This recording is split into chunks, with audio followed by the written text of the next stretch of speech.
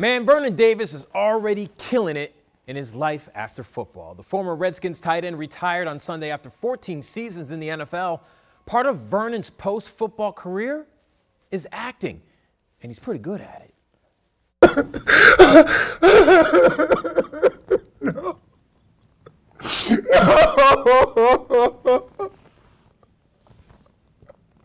It's pretty cool because I can feel myself getting better as far as all the work that goes into being an actor. People don't understand, like, acting is 80% emotion. You have to be in tune to those emotions.